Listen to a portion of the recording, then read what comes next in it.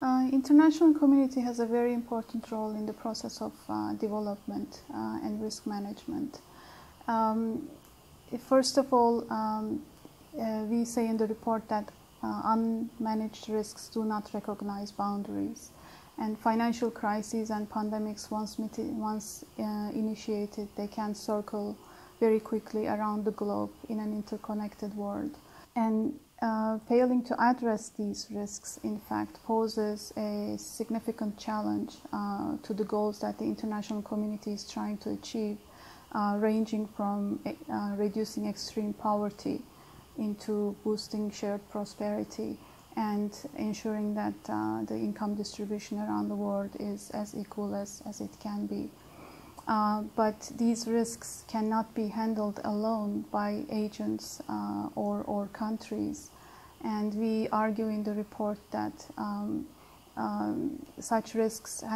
managing these risks, require the existence of international community, not only for cross-border risks, but also for risks that are just too large for a country to deal with on its own.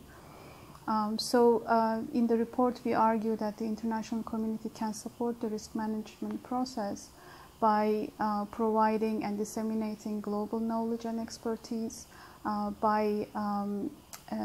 facilitating collective action across nations in order to implement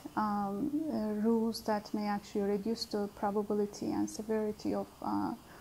these risks, also by supporting the capacity to cope with a crisis, that facilitating the global resources in order to help the countries that suffer these risks. The World Development Report argues that the international community has not been very effective in managing risks that cross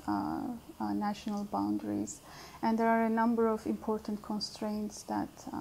undermine the effectiveness of its involvement. These range from the lack of resources and lack of capacity that some poor countries, developing countries, still face, cognitive and behavioral failures in understanding how these risks emerge and how it can be managed. In addition, political economic constraints and some diverging national interests that provide an obstacle to collective action.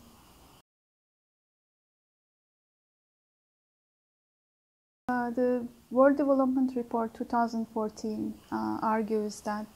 scaling up risk management requires a cohesive international community which share common goals and enable its actors to move collectively, including by facilitating sharing of information, by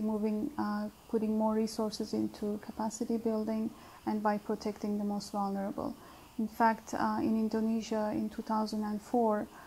the international assistance worked together with the national authorities in order to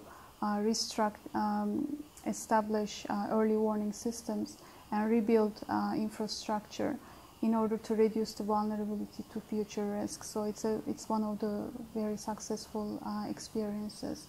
But the international community also needs to be able to have the capacity